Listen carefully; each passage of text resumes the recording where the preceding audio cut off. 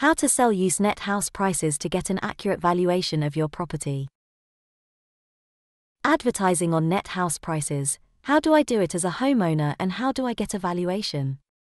Nethasprices is one of the oldest property portals online, however many homeowners don't know about it, preferring Rightmove and Zoopla.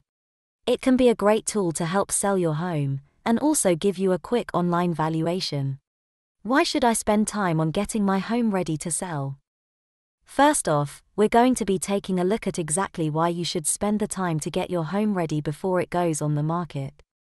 The truth is, if you take the time to do this, then you'll be more likely to reap the rewards of a quicker sale and a better price. The way you choose to present your home can be the difference between these two things. Having the house that sits on the market, unsold, until you have no choice but to reduce the asking price.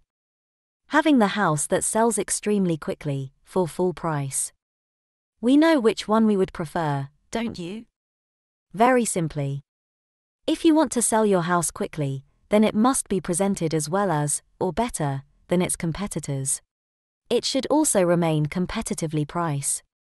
A competitive asking price plus a well-presented property equals a quick and profitable house sale. It's that easy.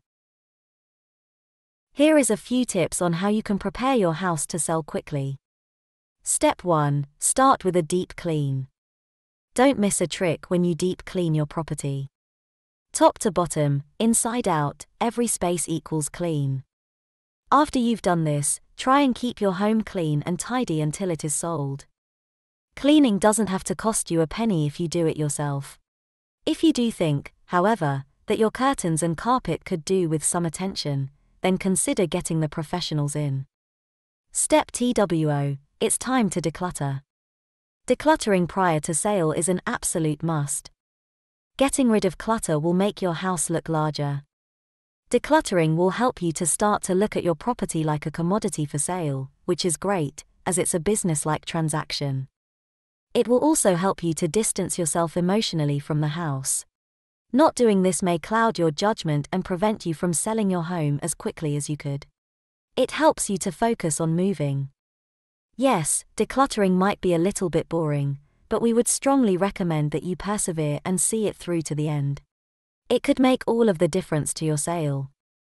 We would advise doing the following things. Throw away, or potentially donate, as much as you possibly can. After you've done this, look at your cupboards once again.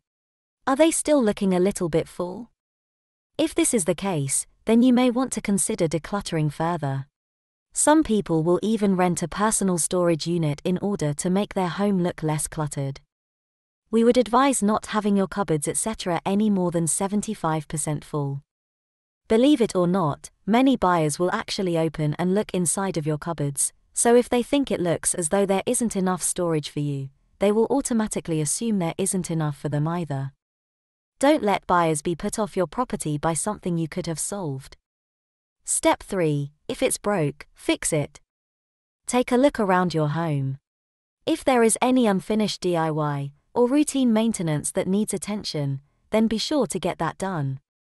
If a house is well maintained, potential buyers will immediately assume that it has been well cared for, which is something they will find desirable.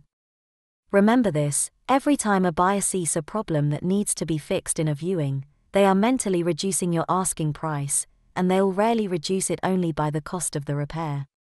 They're also likely to price in the additional factor of hassle into their reduction that comes from getting the work done. They may even just overestimate the costs. Unfinished, or poorly finished, DIY projects should be improved and made acceptable. If you can, buy a professional. Step 4. Make your first impression a good one.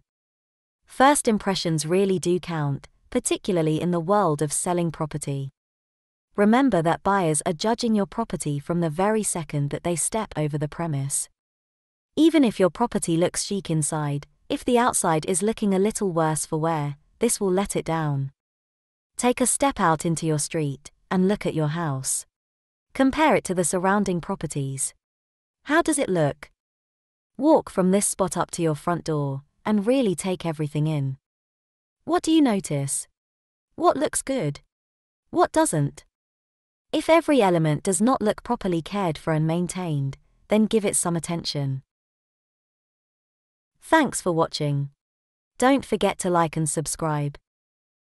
If you're trying to sell but it's not going well, if you can't get a sale and the estate agent fell, now is the time for you to jump and praise. 7 days with Lisa Hayes.